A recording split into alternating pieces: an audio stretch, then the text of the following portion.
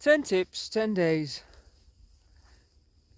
Tip number 7, take back control. So over the last couple of days we've been moving into the mountains.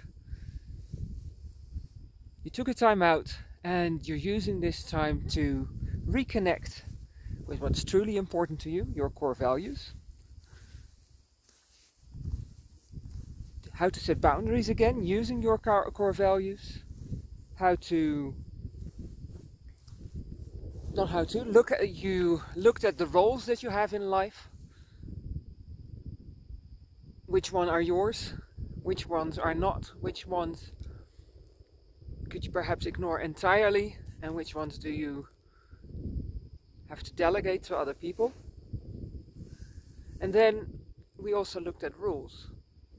And all this as we slowly moved into the mountains, spent the nights in mountain inns and looked at the stars, sunrises, came over crests until we finally yesterday, or the day before yesterday, came to the summit and we yodeled our hearts out. And yesterday we used our time to just sit on top of the mountain on a nice rock and simply take in the view. And that view, let me see, looked perhaps a little bit like this. Let me see if I can show you without toppling over.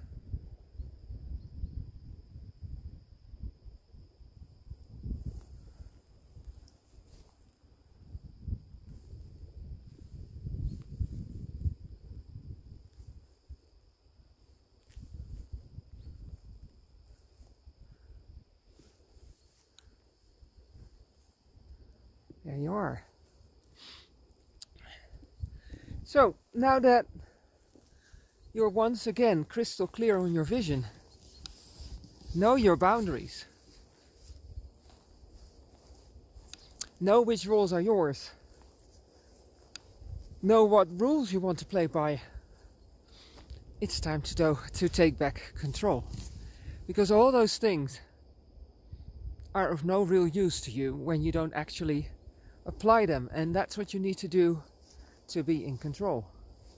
So every time you come up against a situation where you have to make a decision, especially decisions that have an influence on your vision, on whether or not you will be able to realize your vision, take into account, what are my core values? When I do this, or when I allow this to happen, are any of my boundaries being crossed? Is what I'm about to do something that is mine to do, as in, is it part of the role that I have in life? Oh, man, is that beautiful. Hang on. Let me turn around a bit, see if I can show it to you. I'm going to,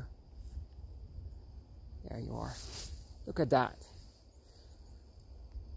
I know I'm digressing, and usually, well, around this time snow can be there. 2 weeks ago, that mountain behind me over there was free of snow, and as they say in Westeros, winter is coming.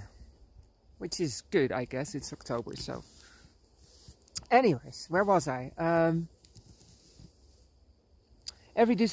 yes, roles. So, when you have to make a decision, especially those that concern or that touch upon your vision or are likely to touch upon your vision,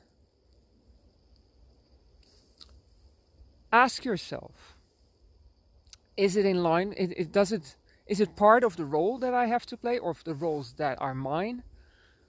If not, is there a good reason for me to do it anyways, or is there somebody else that should be doing this?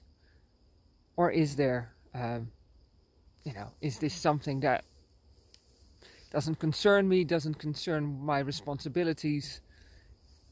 It doesn't contribute to me realizing my vision, or to us as a company, as a business, realizing our vision. So no, this is not something we're going to do. So look at the roles you play. And also, when somebody tells you, this is how we do things, these are the rules we play by, don't just accept them simply because somebody tells you that that's what the rules are. You are allowed to question them. And when there's no good explanation for them, really no good explanation, you are allowed to question them. You are allowed to say, this is perhaps not a really good idea, or this is something that I do not want to do. On day 3, when I talked about boundaries, I also gave some tips on how to draw those lines, how to draw those boundaries, and how to maintain them. So take back control. That's tip number 7. As always, go there greatly. Bye bye.